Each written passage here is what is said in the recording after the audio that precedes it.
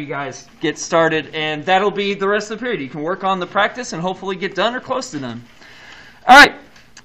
A 0.5 kilogram apple is 2.5 meters above the ground. What's its potential energy? So we're given a mass, 0.5.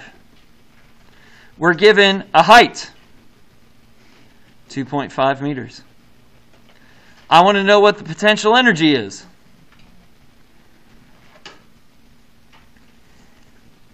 So, PE equals mgh.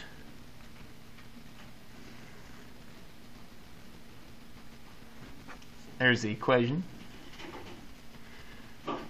Mass is 0.5. It doesn't give me g, so I'll come back to that. H is 2.5. Now, it doesn't give me g, but y'all know what g is. Yep.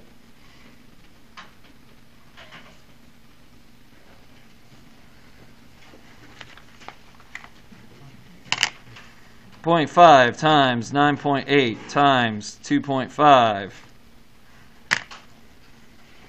12.25 joules. Nailed it. Okay, B. How much work is required to lift it into the air? Well, work is force times distance. Let's do a different color here. Okay, so we're solving for the work. There's no new things given, so I don't need to write down any new given values. Well, this is work done against a force, so the force that I'm having to do is against gravity. When I lift things up, it's against gravity, so Fg equals mg, same equation we've been using. Mass is 0.5, g is 9.8. Gives me 4.9. So again, this comes in here. And the distance is 2.5. And when you solve it, you get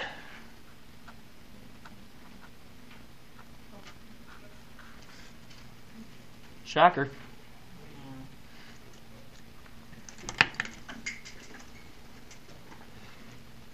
And these numbers are obviously the same, but I'm hoping you kind of anticipated that. Why? So the reason that A and B are the same is because PE comes from the work done. Right? The potential energy didn't come out of nowhere. It came from this. So the reason why this is because one makes the next. Yeah, Mannix. Oh, do you need one?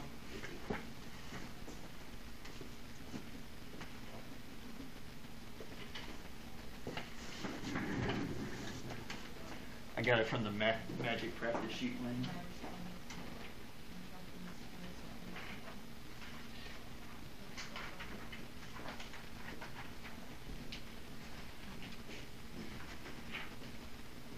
All right.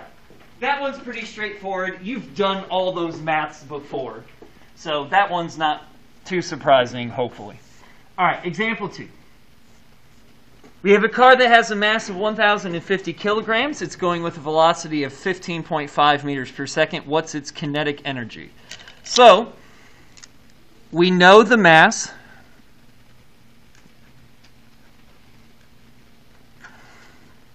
We know the velocity.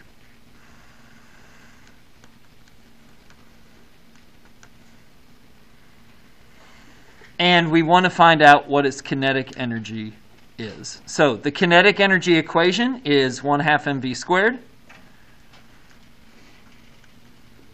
And again, you don't have to memorize any of these. You're given them all.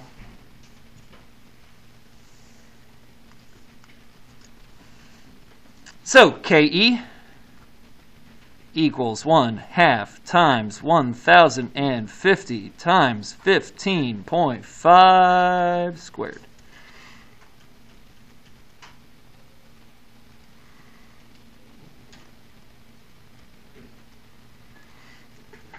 This number is pretty big, and that's okay. Energies will frequently be large. 126,131.25. You can write it in scientific notation if you'd rather save some time. That's fine too. But there you go. There's the answer. Joules, it's an energy value.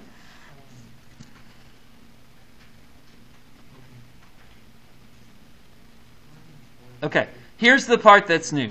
How much work will be required to slow it 5 meters per second? So how much work is required if I'm going to slow it? So this is a final velocity. I want to make it so that it's going 5 meters per second at the end. So this is a little tricky because the equation we're used to for work is force times distance. But we do not know any force or distance. So that equation's out. Now you might be saying to yourself, well, can I do Fg equals mg? No, because the car's not going up into the air. The car's going forward.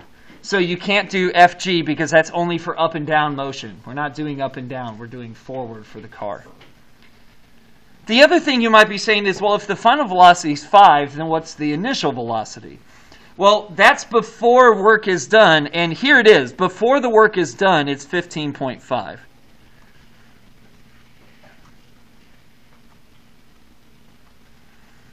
So, work equals delta KE.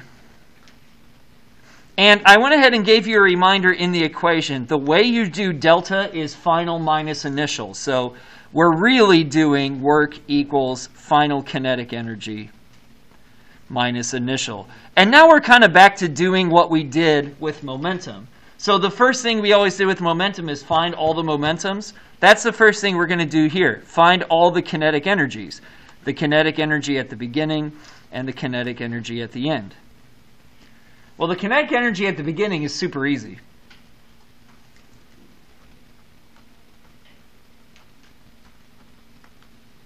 We already found it, right? 1/2 mass times the velocity at the beginning squared was this value, so I just wrote it down.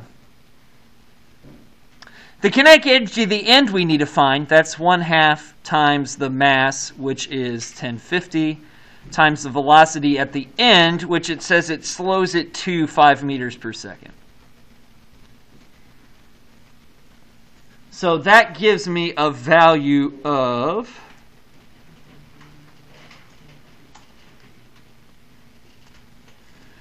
13,125 joules. So now I'm ready to solve this. Work equals final minus initial. So work equals the final value, 13,125, minus the initial value, which was 126,131.25.